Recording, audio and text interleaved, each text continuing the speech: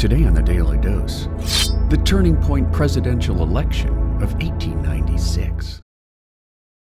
During the late 1800s, one of the weightiest political topics was whether the American dollar should be backed by gold or silver. While sitting President Grover Cleveland favored the gold standard, many in the Populist Party and the rural agrarian wing of the Democratic Party supported the free silver movement. Silver was abundant at the time, thanks to the recent Comstock Silver Lode Bonanza, prompting farmers to believe that a shift to silver would inflate currency in their favor, thereby increasing the prices farmers could receive for their crops, which would in turn help them pay down their debts. When the Democrats convened in Chicago to choose their presidential candidate in July of 1896, they turned their back on President Cleveland's support of the gold standard, making silver a central plank in their party platform.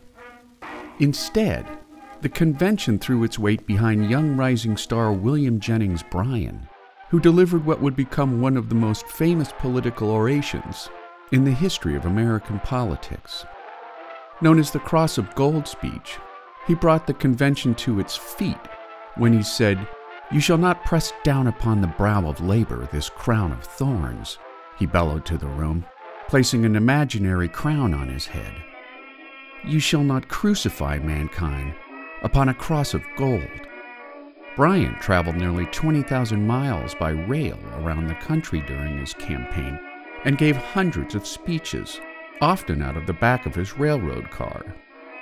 Huge crowds greeted him everywhere, drawn by his oratorical skills and the passion he inspired in his supporters. In the end, despite Bryan's Herculean efforts, his campaign failed to broaden its support beyond its populist, agrarian Democratic base. More conservative Democrats who favored the gold standard split from the party to nominate their own national gold Democratic candidate, or even threw their support behind Republican candidate William McKinley. Republicans managed to attract some urban progressive voters by attacking Bryan as a religious fanatic, in addition to painting a dire picture of what abandoning the gold standard would mean to the American economy. On Election Day, voter turnout topped 79%, reflecting the high stakes of the contest. McKinley won some 600,000 more popular votes than Bryan, the widest margin since 1872, while his win in the Electoral College, 271 to 176, was even more decisive.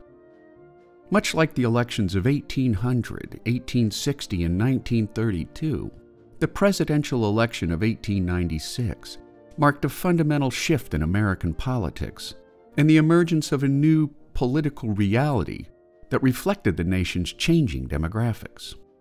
McKinley's win began an era of Republican dominance and economic prosperity that would last for nearly 4 decades, foretelling the beginning and the end of the Populist Party. More importantly, the contentious election of 1896 marked a decisive tipping point for the nation's urban interest in banking, manufacturing, and industry, while turning away from the nation's agrarian past. With Americans migrating to cities at a rapidly increasing rate in the last decade of the 19th century, Bryan would be the last candidate to run for president by appealing exclusively to the country's rural base. And there you have it, the election of 1896. Today on the Daily Dose, get your nerd on with the Daily Dose and learn something new every day. Subscribe to the Daily Dose on YouTube or sign up for emails at dailydosenow.com.